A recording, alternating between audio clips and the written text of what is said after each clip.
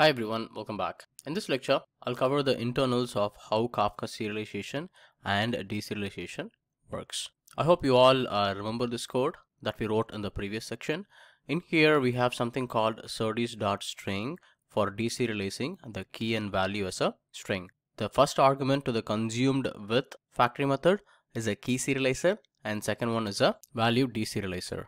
But if the same serde is used in the produced with section, the code where we wrote that enriched data back into the Kafka topic, there it behaves as a key serializer and value serializer. Okay, what does serde even mean actually? Serde is a factory class in Kafka Streams that takes care of handling the serialization and deserialization of key and value. This is a little different from the Kafka consumer and producer API because if you have experience building Kafka consumer and producer API, we specifically call out the serializer and deserializer property and provide the appropriate class for the serialization and deserialization to work. Let's dive into the code and then understand how this whole thing works. So I'm back in IntelliJ. I'm in the greeting topology. So I'm going to show you what's behind this serdes.string.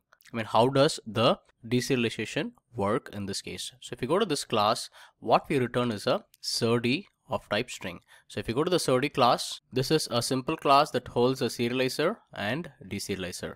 So there is no implementation in it. The class that provides the implementation basically extends that class. And if you go to the string serde, so this is a class which extends the wrapper serde, and the wrapper serde is the one which implements serde of type T, right? The type is a generic one. Basically, you can use a wrapper serde to implement many variations. And if you take a look at the string serde class implementation, we provide the serializer and deserializer. So if you go to the super, it's a call to the wrapper serde class. So the serializer comes into play when you are writing the data into the Kafka topic. So this is what happens when you are writing the data using the to operator and then you use produced dot with. When you do this, the actual serializer comes into play. So in this case, we will be instructing the Kafka streams to use a serializer because we are using the produced with factory function. And if you go to the serdes again, the deserializer is the one which comes into play when you are reading the data from the Kafka topic. So that is what is happening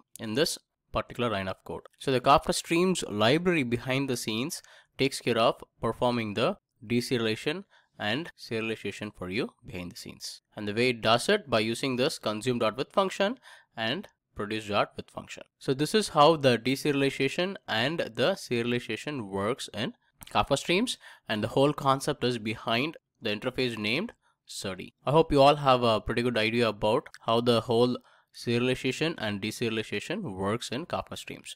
In the following lectures, we will write some custom serialization techniques on how to read messages other than string.